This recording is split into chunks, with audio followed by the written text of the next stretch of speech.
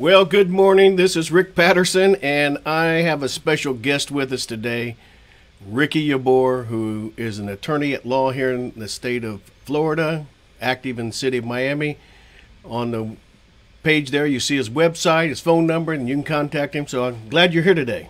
Thanks, Rick. Thanks for having me here. It's always, well, I've known you for a long time, so always enjoy your teachings and watching you set up this morning. I realize and I appreciate now how difficult it is to set this up. I don't know what you're doing. I don't know what I'm doing either.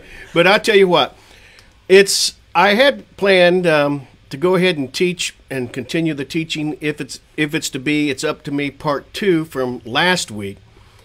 And then lo and behold, everything in America, the landscape shifted. It just changed overnight with the death of Ruth Bader Ginsburg. Well, now this becomes, in my opinion, the most critical and most important topic in the election for November, because President Trump has the ability to nominate an individual and probably get that person confirmed, before even if he loses. Which I don't think he will, but even if he does, he can get someone confirmed before he leaves office in January. So this becomes the topic of the election. Forget coronavirus, forget any topic. This is immigration, anything. This is it. The wall, the economy, Russia, China, it doesn't matter anymore. No, right now is who is going to be the nominee and why the Democrats are going to oppose that. Whoever it is, they're going to be opposed no matter what.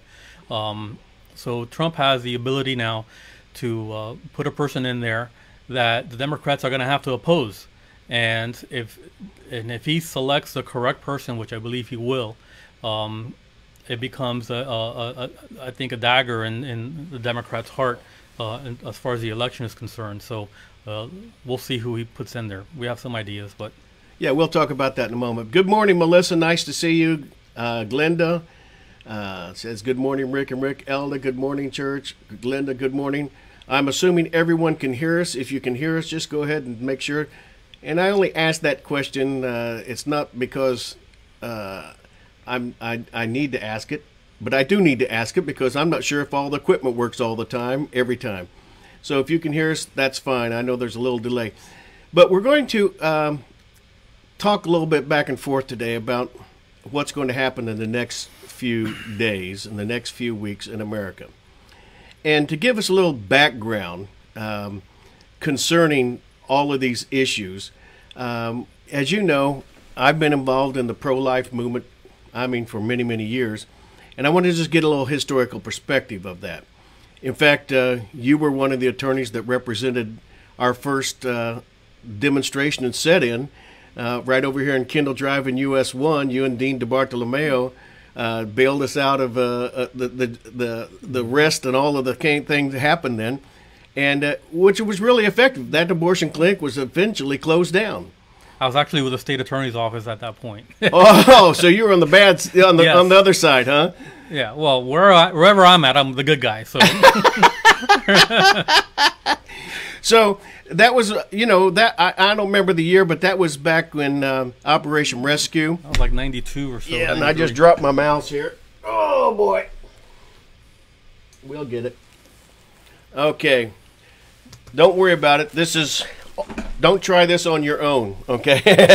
It's an impossible feat. All right. So let me give you a little perspective of why this is personal to me.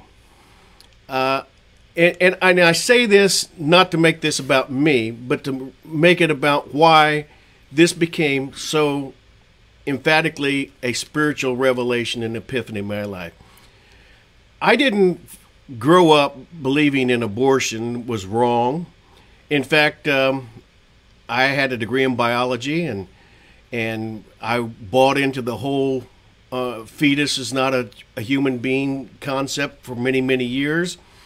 And as I went to Indiana University and bought into this thing, okay, now I could validate why we shouldn't have late-term abortions, but I thought in the first trimester it really didn't matter, whatever.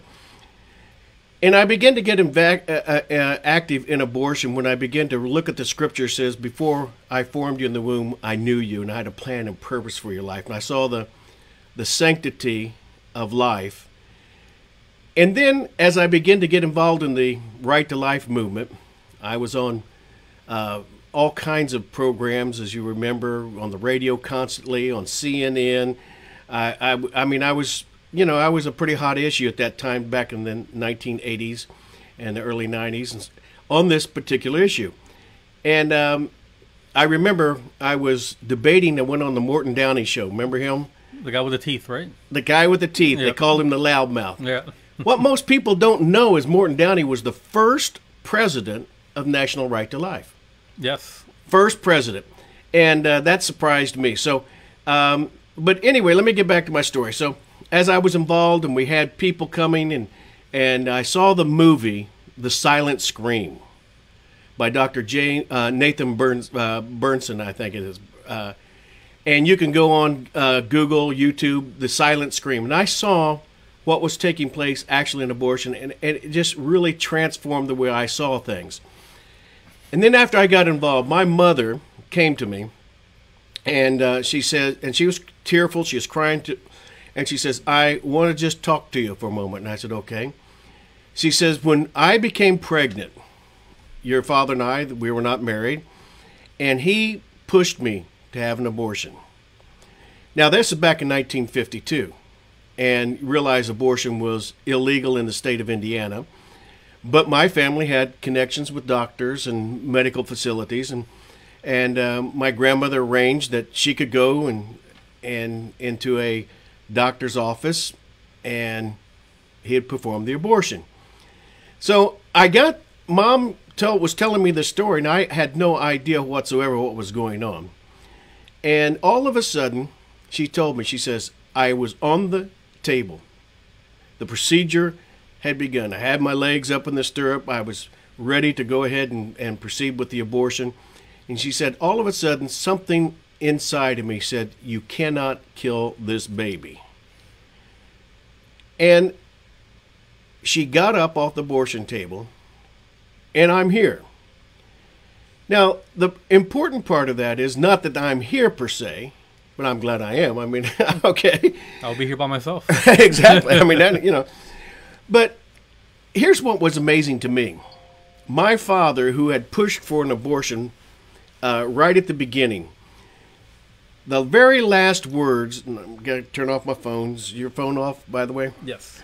The very last words my father said to me before he passed away. I went to visit him during Christmas time, and he had repeatedly told my brother and I wish your mother had aborted Rick.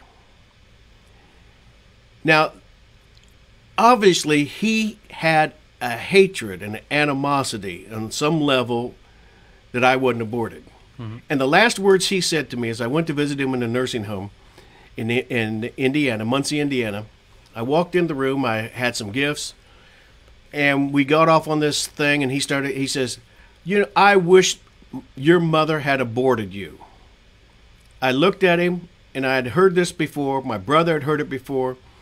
I looked at him and I said, Dad, this will be the last time I will speak with you, the last time I see you. Have a Merry Christmas. And I walked out of the room, and a couple of months later, my dad passed. The reason I'm sharing this story with you is because this became something that's not just theoretical. This is a personal thing. Okay? I mean, I was literally about to be aborted.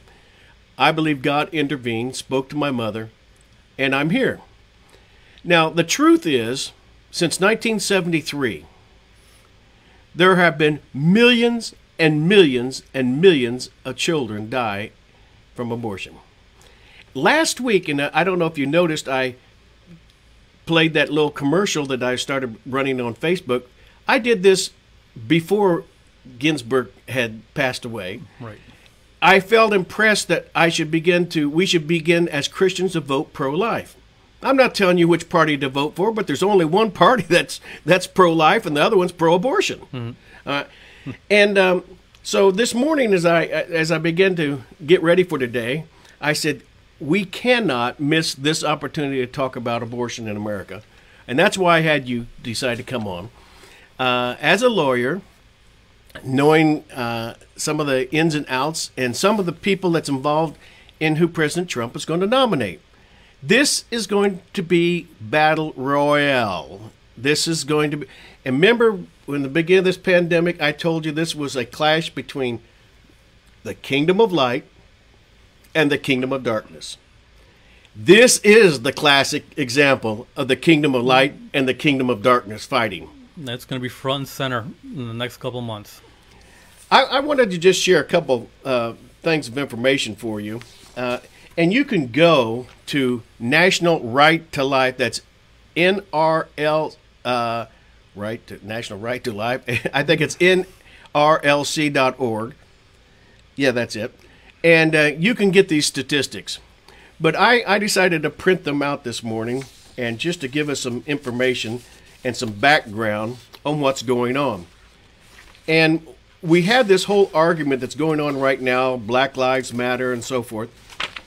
And people started arguing that Kanye was just out of his mind because as he became a Christian, he realized that millions and millions of black lives are being killed in America through abortion.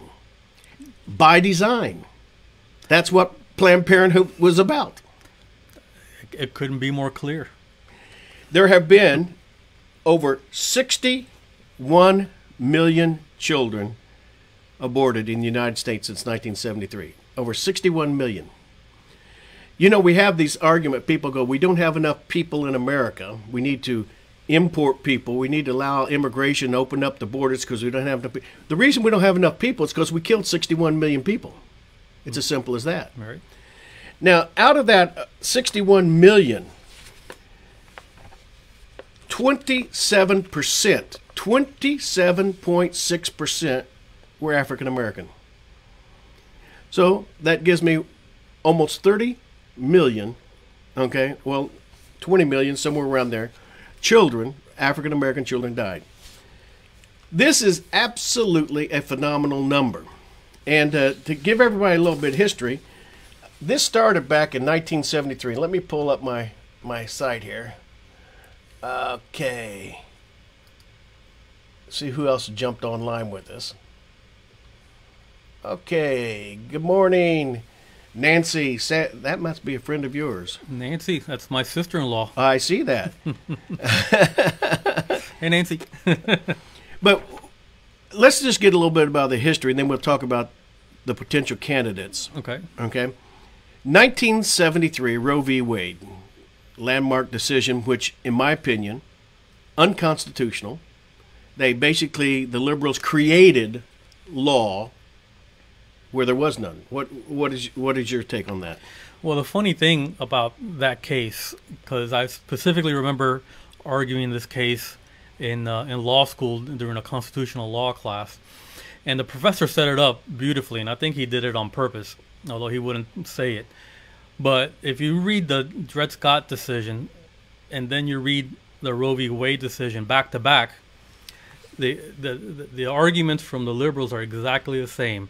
You know, that it's not a human, therefore they're not protected under the Constitution. That's exactly what the Dred Scott decision read. So the argument in class was, you know, if you believe in abortion and you believe that the Dred Scott decision is correct, I mean the Roe v. Wade decision is correct, then you would have supported slavery back during the Dred Scott, because that's the exact same reasoning, you know, behind that. That's why it's important to have not only Supreme Court justices, which is why I am very involved in local elections with local judges. It's not only important to have you know, correct Supreme Court justice. It's also important to have, you know, good judges at the lower levels, because those are the judges that are going to be coming up, and those are the judges whom the presidents in the future are going to be selecting, you know, future Supreme Court justices. That's why I've always been involved. I ran for judge in 2012, and since then I've been heavily involved with judicial elections in South Florida, which also helps me out in practice because there's a whole saying, a good lawyer knows the law, but a great lawyer knows the judges. Exactly. So, it's a good way to know the judges as well. So, it's important to not only, look at this nominee and who Trump is going to nominate, but also important when elections come up to make sure you're voting for the correct judge. Exactly. Roe v. Wade, they used the 14th Amendment, okay, and this is where I have problems, and I've talked about this in our church services over the years, and unfortunately, we have generation now that have no background in constitutional or the civics or how the government works in America through the public school. They don't teach it anymore. It's not there. Right.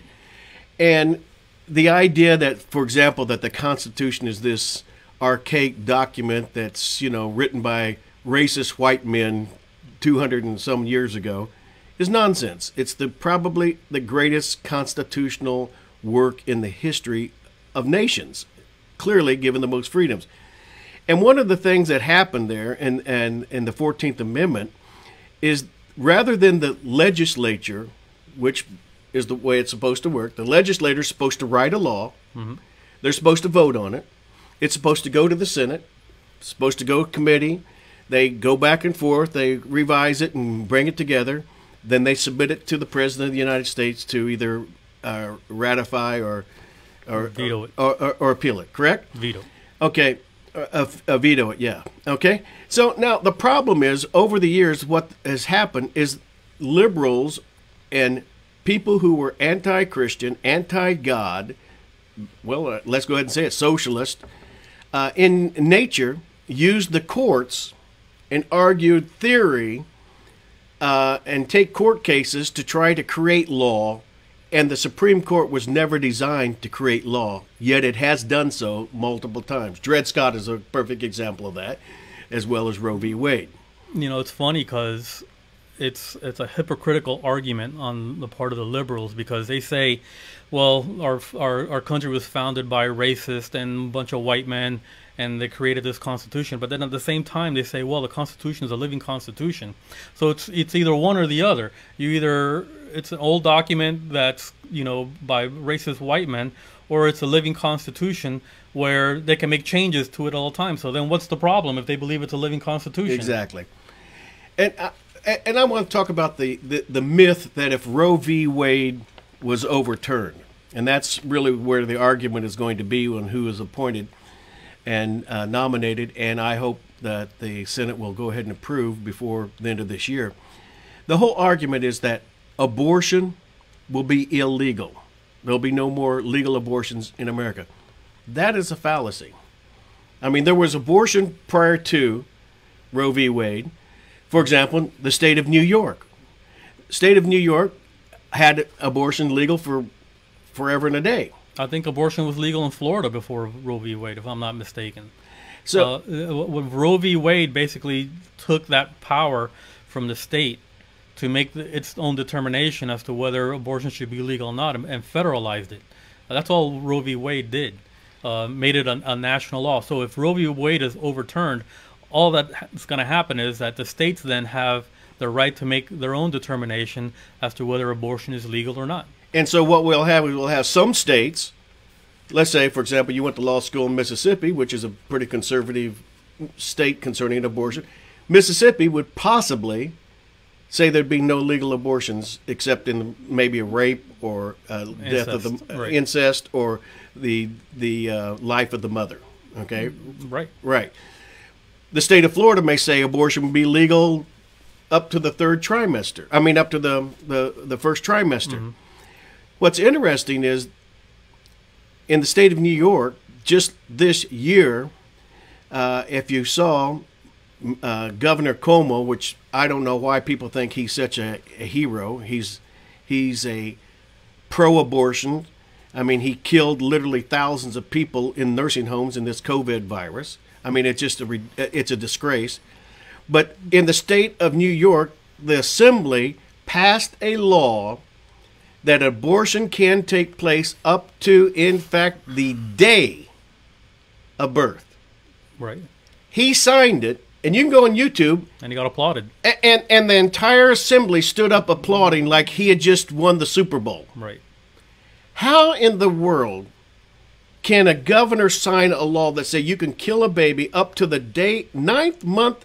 The baby can be in the passageway coming out, and you can kill that baby, and they stand up and applaud. Where how does that happen? You're asking the wrong person because I don't know. I mean, think about it. What sickness? It's a sickness. The same thing happened in Virginia. I was about to say that. It happened in Virginia as well. I think Virginia went even further. What did Virginia say? I think they can kill the child outside the womb. Exactly. The baby can be born, and the governor, he clearly tells you that they will keep the baby comfortable and until the parents decide whether they want to kill the baby or not. Right. Is there a time limit for that? I don't know. 5 years? I don't know. I don't know. I mean, is it 5 minutes, 10 minutes, age 21? Yeah. I mean, it's at some point we have lost all type of sanity when it comes to this issue. Now, if Roe v. Wade was overturned, literally, each state would then have the opportunity to make a decision based upon what that state's population decides is right. Right. And that's the way the 10th Amendment in the Constitution is written, that the states have the right. Other than the enumerated rights that the Constitution gives the federal government, the states are responsible for everything else. And then what the state doesn't say, the individual's responsible for. Right. Well, you know, once, and I think eventually Roe v. Wade now, in my opinion, I think it will be overturned. And once that happens, there will be states where you can go get an abortion. So if you live in a state, like you mentioned, Mississippi, and you want to go get an abortion and it's available right next door in Tennessee, you can drive over there and have an abortion. There's nothing precluding you from doing that. Exactly. Or the local states around, adjacent states, then you can go to New York City or New York State. Right. California will give them for free, probably. And on top of that, they'll probably have liberals paying your plane ticket to go. Right. Okay. Now, what about this myth? Thousands will die from illegal back alley abortions. Okay. Well, I've never seen any statistic or anything that shows that that's true, or that it was even true before 1973. So that's just a straw man argument where they create an issue and then they argue it. So I pay no attention to that. And you went back to Dred Scott for a moment, and I want to just pop this up on the screen, and let me see if I can pull this over here. You had that up. We didn't even talk about Dred Scott beforehand.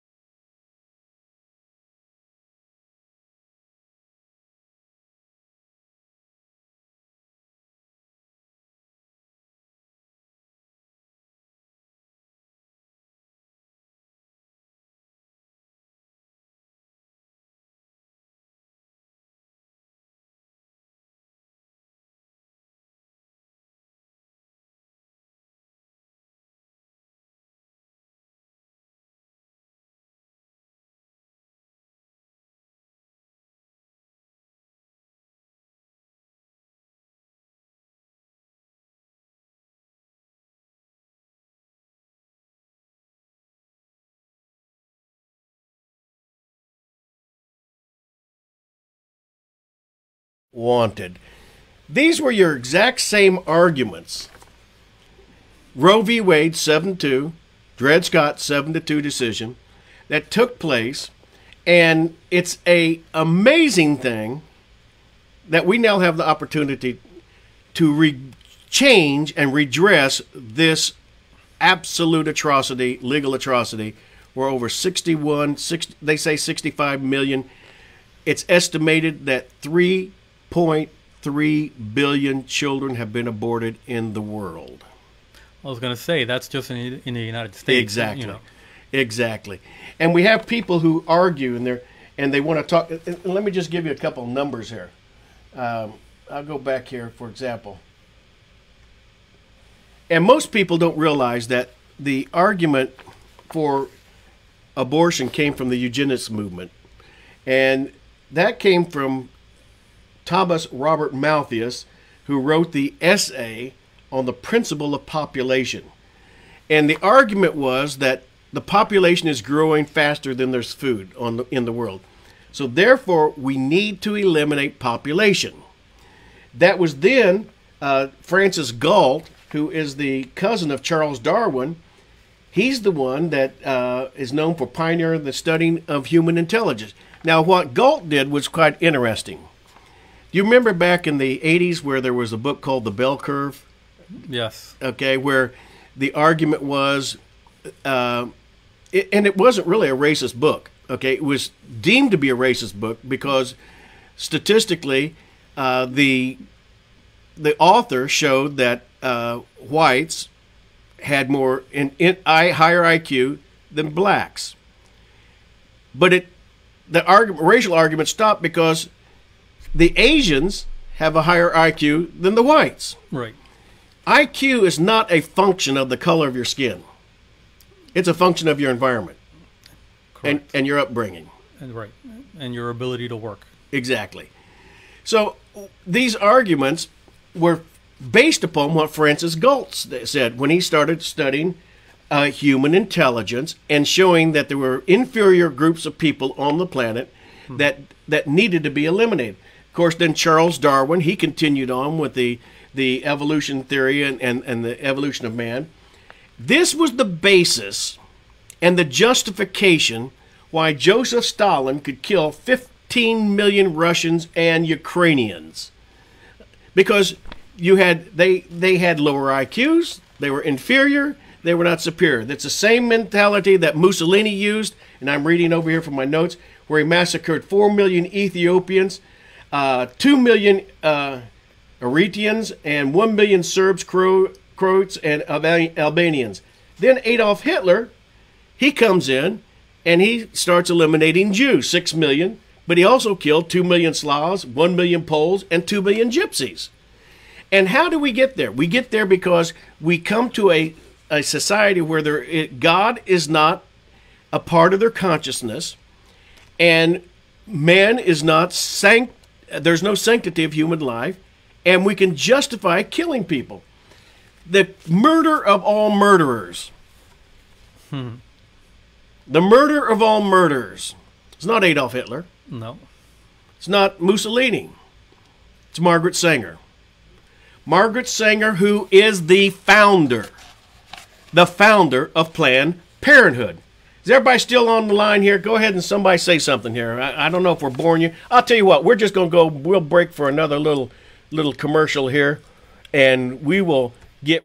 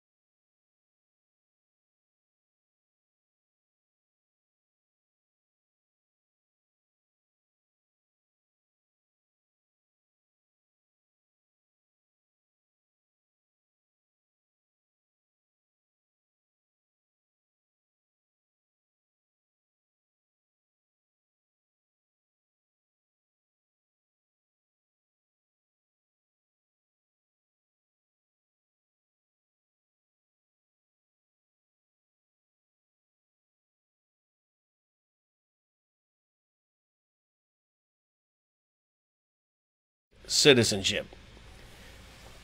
I mean, this is incredible. Well, we now have the ability through a Supreme Court nominee to change all this, which is why this has now become and will be the topic for the next few months. All right. Coming up to the November 3rd election. Let's talk about the two possible candidates. Trump announced that he will replace Ginsburg with a woman. Right. In my opinion, there are two very well qualified constitutional judges, right, who are pro-life. Right. You want to discuss those for us? Right. And just so you know, there's we're focusing on pro-life and they are pro-life, but they're mainly constitutionalists, which means there's basically two trains of thought here. There's the people who believe that the Constitution is a living document, which is usually sides with the liberal side of the politicians, which means that the Constitution can change over time based on someone's belief, because it's a living Constitution. And I recall in law school, Scalia came and talked to us at the law school, and he says, I believe then, therefore, in the dead Constitution, because the Constitution is a legal document. It's a contract, and you read a contract based on interpreting what the signers of the contract meant it to be. So, and if you want to change then that contract, you got to amend it, which is why the Constitution allows for constitutional amendments. So if you don't like what the Constitution says, then you amend it. So anyway, there's two that come to mind, possible nominees. One is Amy Barrett, who's a Seventh Circuit Court of Appeals judge. She's 48 years old, Catholic. She was appointed to the Seventh Circuit back in May of 2017, and she comes to mind. And if you recall, back in 2017, there was some controversy regarding her nomination, because the Democrats were going after her because of her Christian views. So some people were saying that she is not qualified to be a judge because of her Christian/Catholic views, especially when it comes to abortions. And what a lot of people need to understand is that judges, and I know this because I'm involved in judicial elections a lot, they have to follow what's called Canon 7. And Canon 7 requires judges not to make political statements or have a platform. That's why when you see judges running for circuit court or for county court, they don't really have a platform. They just have to say, I'm going to be fair and neutral, and here are my qualifications. So that's why in a lot of the confirmation hearings you hear judges not wanting to answer, and it's because of Canon 7. They cannot make those type of comments. Now let me just interrupt you a moment. If you are a constitutional judge, yes, the issue is not, am I pro-life or pro-abortion? It is abortion a constitutional right? Right. Based upon the Constitution. Well, I don't see it in the Constitution. So, when you read the Constitution, especially in the first, the amendments, you see your right to, the free speech, press. There are enumerated rights, and there's enumerated things that the government can do to you, like the Fourth Amendment, search and seizures, and that sort of thing. Is it an enumerated right to have an abortion? No, it's not written in there. So you have to kind of interpret it through a living Constitution to say, yes, it's meant to say that you have a right to privacy and a right to your body, and therefore you have a constitutional right to an abortion. Democrats in Roe v. Wade and Dred Scott took it to a level which the only way that they can justify an abortion is to say, well, yeah, you have all these rights, but since the fetus is not a legal person, a legal individual, therefore you have no due process rights, you have no constitutional rights, and therefore there is no right to constitution, therefore you can kill the baby. So that's how they get around that argument. Okay, and it's the same argument if you extend it out to when someone becomes elderly and loses their faculties. Sure. It's just a matter of time where someone says, well, since they can no longer think for themselves, they no longer Can feed themselves. Maybe they don't have the constitutional right, and therefore they're not a legal person. Exactly. Because you can't vote, therefore you're not a legal person. Right. So you could take that argument to any extreme that you want, and that's why it's dangerous to take those arguments to those extremes, because that can happen. So Amy, what's Barrett, Barrett. Amy Barrett, Seventh Circuit. Very. Let me pull her up. Go ahead and you tell us about the other one. I'll pull her up. The other one's actually a local lady from Miami. Her name is Barbara Lagoa. She's grew up here in Miami, in Hialeah, as a matter of fact. So it would be actually kind of interesting to have Hialeah in the United States Supreme Court. But she is, I don't know her personally, but I know a lot of people that do know her, and she is from what I'm told and my understanding, she's a very liked individual amongst everybody. Christian lady. She was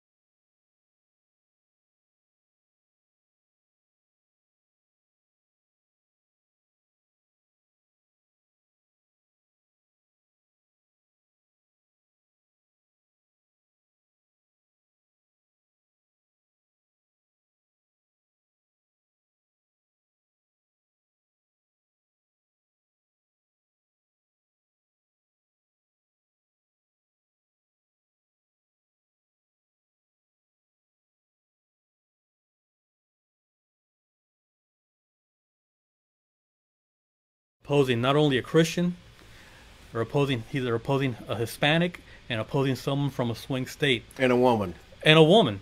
So I think that's a home run for Trump in any election, because now the Democrats, it's just like when Trump killed the terrorist a few months ago. What was the name of that terrorist? I forget.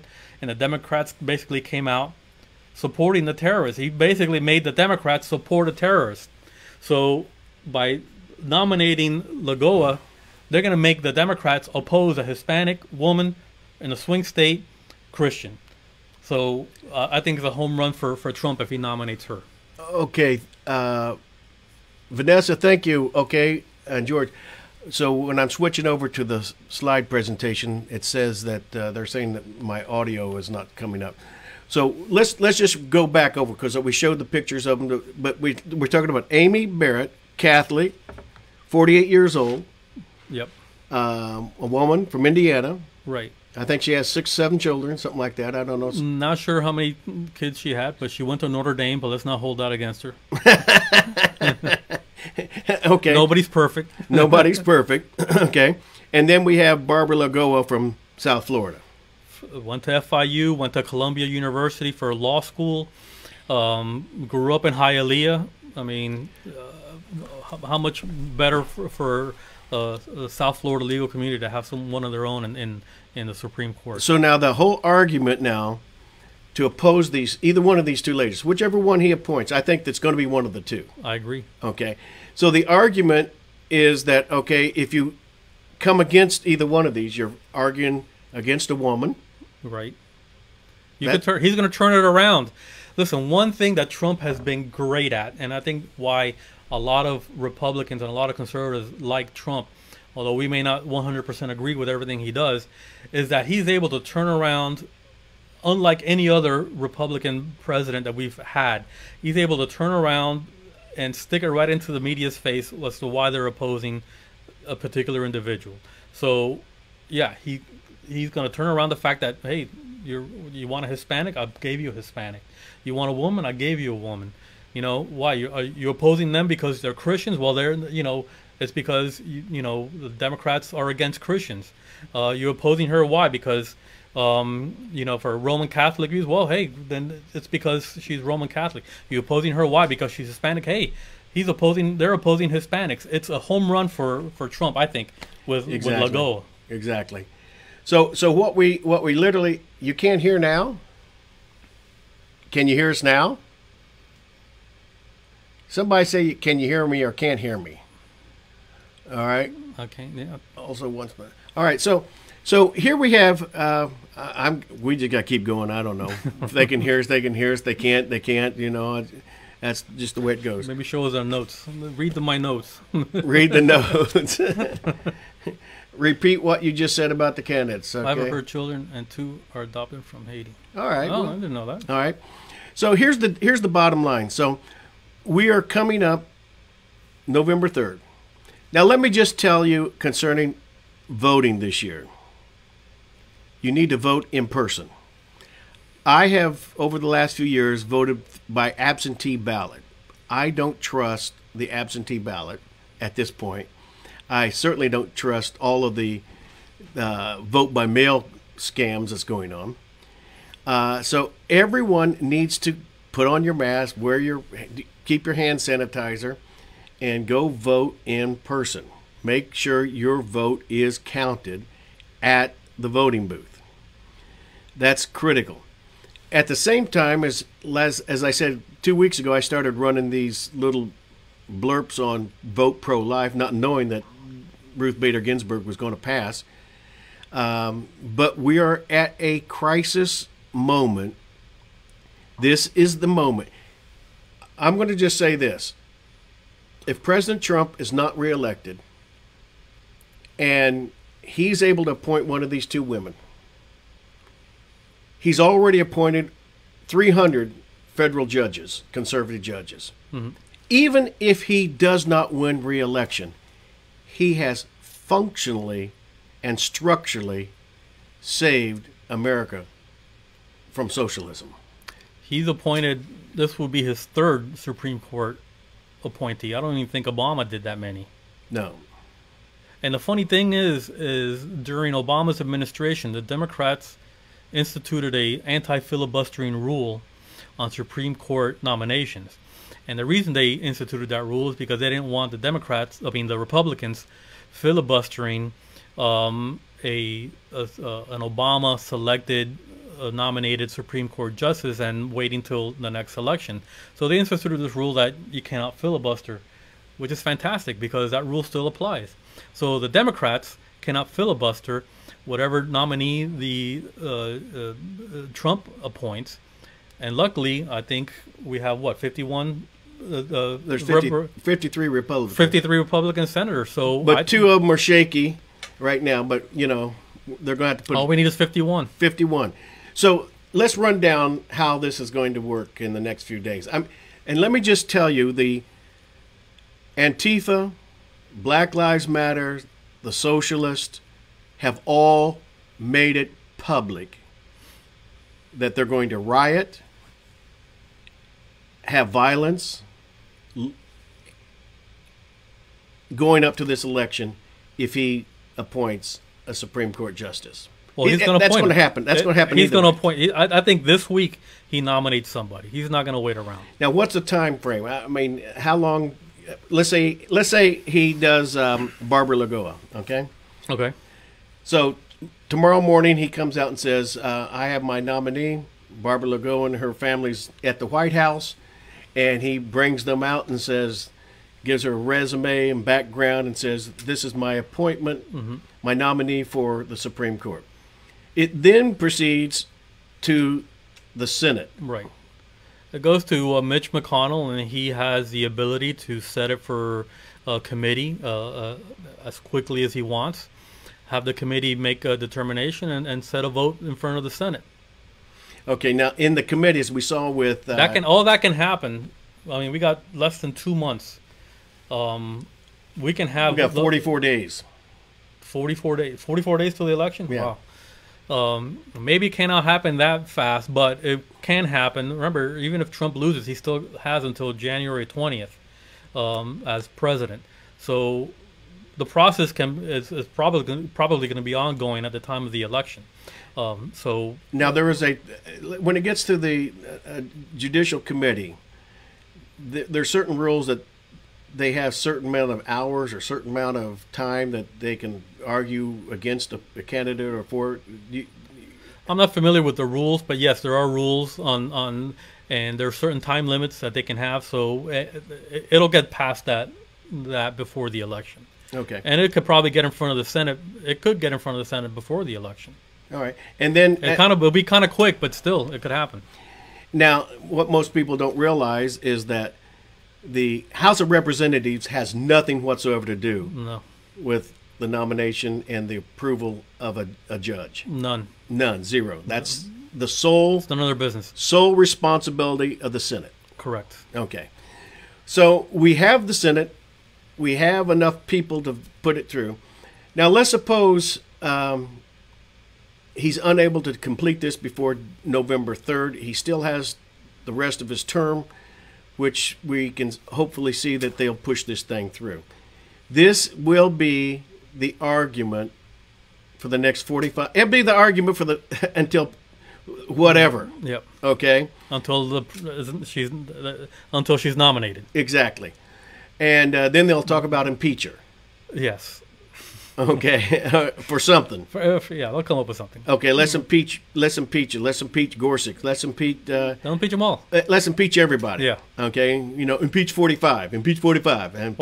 Or they can do what FDR did, was try to load the Supreme Court. Right. Okay. Because there is no limit of Supreme Court justices in the Constitution. Exactly, and that's another ploy that the liberals are trying to throw out there. Yep.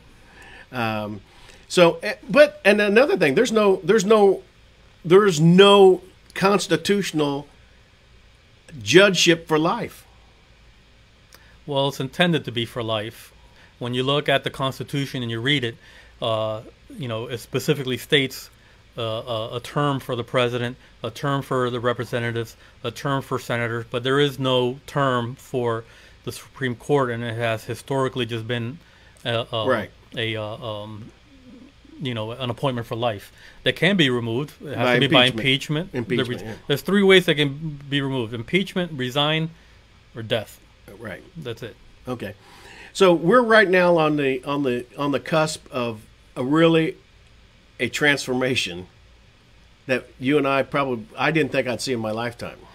If Lagoa is nominated and appointed, I mean, she's 52 years old. She can easily be in the Supreme Court for 25, 30 years. Exactly. Easy. I mean, look at Ginsburg. How long was she there? Too long.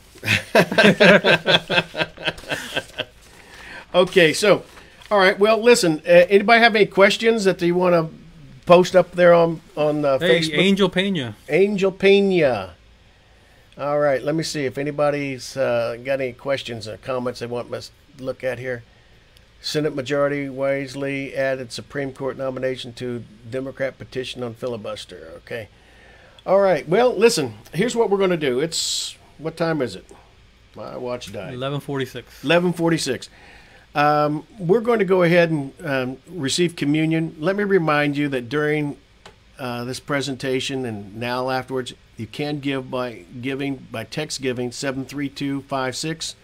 Christ Life Center in the subject line, one word, and you will be get a text back which will give you a menu of what to do to be able to give online. You can give by credit card, you can give however you want to give. You can also go to our website and you can give by PayPal if you'd like, whatever methodology you would like to do. But we are at a point now, and we want to receive communion today. I think it's quite important that we recognize that as we're in this battle, this is the classic battle of the kingdom of darkness versus the kingdom of light. Now, let me also, before I finish this up, when we talk about pro-life, when we talk about abortion, that's not a judgment against a woman who has had an abortion. It's not an indictment against someone who's had an abortion. If there's going to be an indictment, in my position, it should be the medical professional who performed the abortion, who's scientist and has a background that realizes what they're doing. A lot of women have an abortion buying into the belief system that this is not a human life, that it's just a blob of tissue like you're removing a cyst or something like that, which it is not. And so this is not in any way whatsoever to try to cast any condemnation, guilt on a woman who has had an abortion. What it is a challenge for you to be informed, to know what's happening, to know if you had an abortion or if you're considering having an abortion. You need to look and find out exactly what you're doing. And one of the best ways to do that is go to National Right to Life and look at the videos, look at the time span of what's going on in your preborn child, and realize what your decision you're making. It is legal at this point. Someone says, should it be illegal? That should be determined by the states.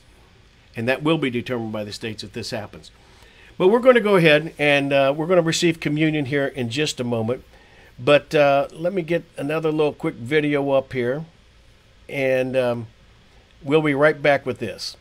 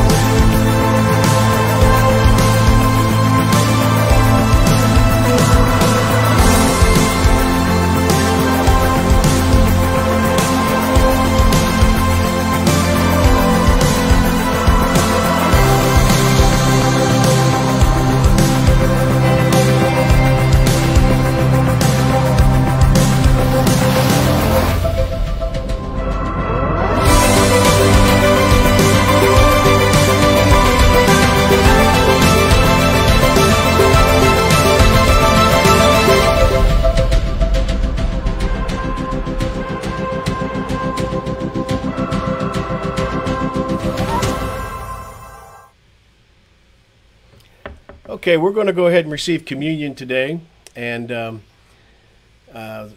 I think it's important that we just realize that as we receive communion, this is a sacrament that Jesus Christ has given as a reminder that how we can continually appropriate the blessings of God in our lives. Remember, there are two elements. There's the bread, and there is the wine. I went to red wine today because Ricky DeBoer says he liked red wine better than Chardonnay, so we just poured a little bit of red wine instead. So if you have your communion elements, I want you to join with us. Reading out of 1 Corinthians chapter 11, "For I have received of the Lord that which also I delivered unto you, that the Lord Jesus, the same night in which he was betrayed, took bread. And when he had given thanks, he brake it and said, Take, eat, this is my body which is broken for you. This do in remembrance of me." Lord, we receive the bread today. And we bless this in the name of Jesus. And we appropriate all of the miracle of healing, of reconciliation, of righteousness through Christ Jesus. Those who may be sick in their body right now in this audience, Lord, I pray right now that as they receive the communion, they receive a miracle. I continue to stand in proxy for my son for a miracle of complete healing in his body and his mind. And Father, we thank you for that. In Jesus' name, receive the bread.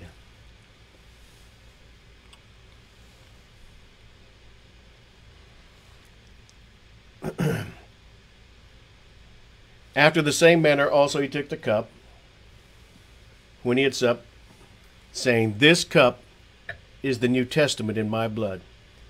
This do you as often as you drink it in remembrance of me. For as often as you eat this bread and drink this cup, you do show the Lord's death until he comes. Lord, we receive the blood of the New Testament. We receive the blessings of forgiveness, reconciliation, restoration with God the Father. And we ask you, as everyone joining together, we honor you with this cup today. In Jesus' name, amen. Receive of the cup.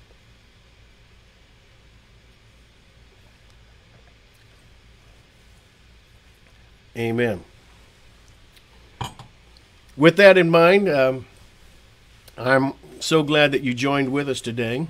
And I hope that we want to apologize. I guess I had the audio off one of the connections when we went to the remote PowerPoint.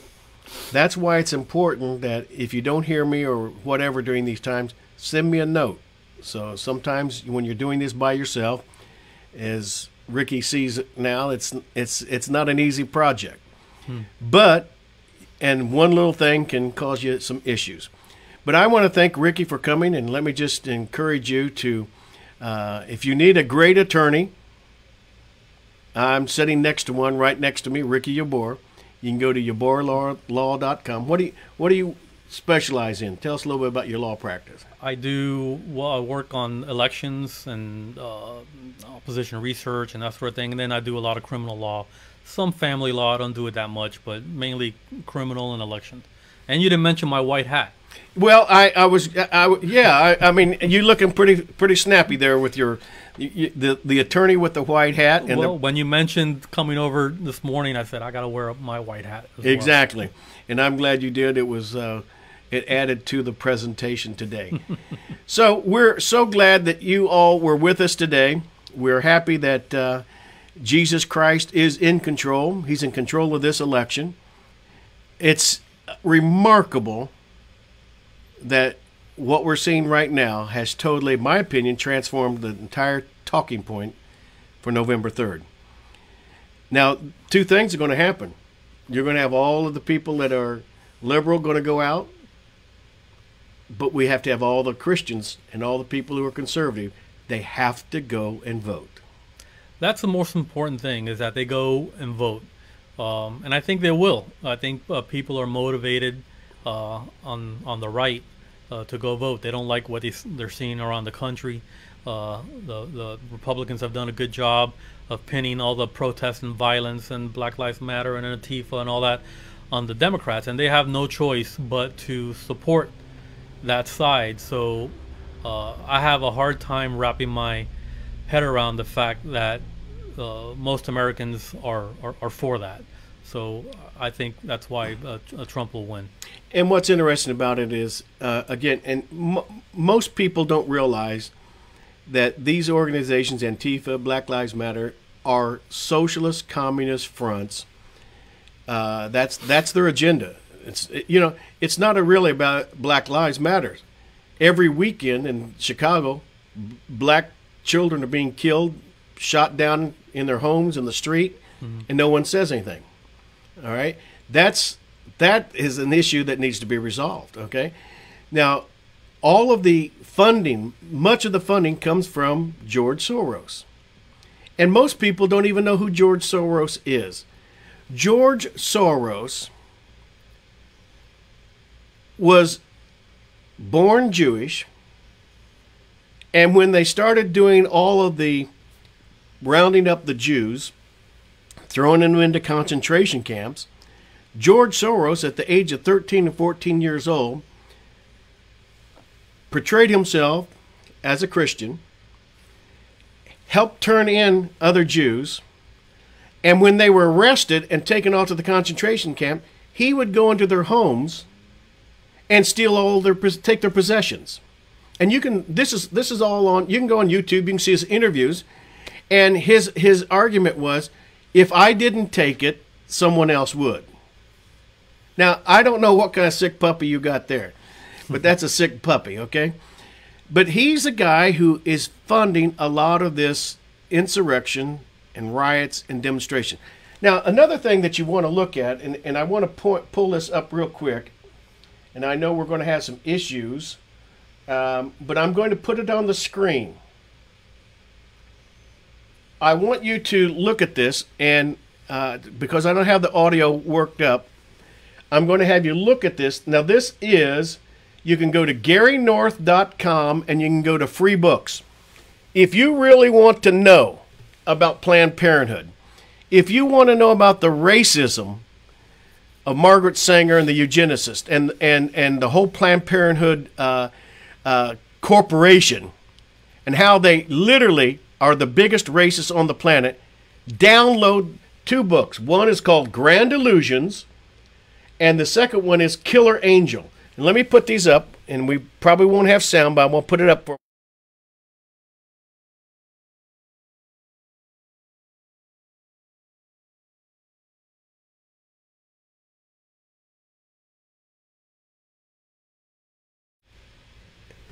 Those are 2 books that you can now get for free, download in the PDF form.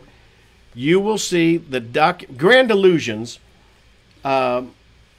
is a very, very, I don't know, 600-700 page book filled with all of the documentation of the history of Planned Parenthood, filled with all of the documentation of racism and how it worked, how they manipulated, particularly in the South, the black churches, paying black pastors money to encourage their members to get abortions. All of these kinds of things that you see documented. This is the history. This is the real truth that the media don't want you to know about. The Killer Angel, a biography of Margaret Sanger, shows you how disturbed this woman really was and how she hated people who were non-white. She hated them. And as a result, she was one of the she's killed more people for her philosophy than any human being on the face of the earth. No other human being is responsible for more death than Margaret Sanger. You can download those 2 books, read them, and use them. Send them out to your friends. It's free, okay, so they can understand what's going on. So you got anything else you want to share about the election or anything else coming up before we go? No, just go vote. That's the most important thing, and I think it's the responsibility of every Christian to make sure that their vote is counted. So go to the actual poll and vote. I just don't trust mail-in voting. I've never mailed in my vote. I've always actually gone out and physically voted, personally. And we'll close with this right now.